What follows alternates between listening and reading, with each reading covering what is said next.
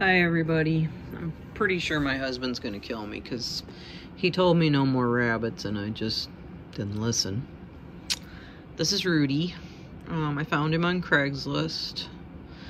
He's 5 years old, and when I saw that I thought, oh, he's a senior rabbit. You know, I just looked at his picture and I decided that I had to have him. Yeah, Rudy, I know. And they're a nice family, but they did keep him in the garage all his 5 years, and that's because of allergies, and I mean that's a long time, and he's never been with another rabbit, so this has got to be a interesting time for him. The cats have come to look at him. He's not really sure what to make of them.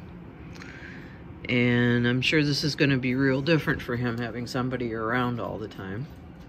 So, we'll see how that goes. They gave me a full bag of food, which I was very grateful for. So, I just saw his picture. I just couldn't not bring him home. So, you know, if you hear of a horrible murder in Wisconsin, I'm kidding. Just kidding. Of course, my husband's not gonna murder me. So. Right, Phoebe? Phoebe's used to bunnies. She likes them. Don't you, Phoebe? Yeah, you like buns, don't you? Yes, you do. You like bunnies. Yeah. She always did. So, hopefully.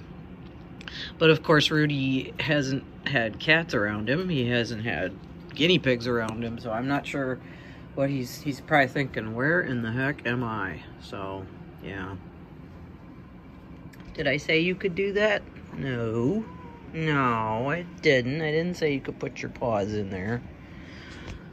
So, he's used to water in a bowl, which is fine. That's supposedly better for rabbits anyway. Yeah. Okay, Rudy. We're gonna just let him, and I've got cages to clean, so we'll talk to you later.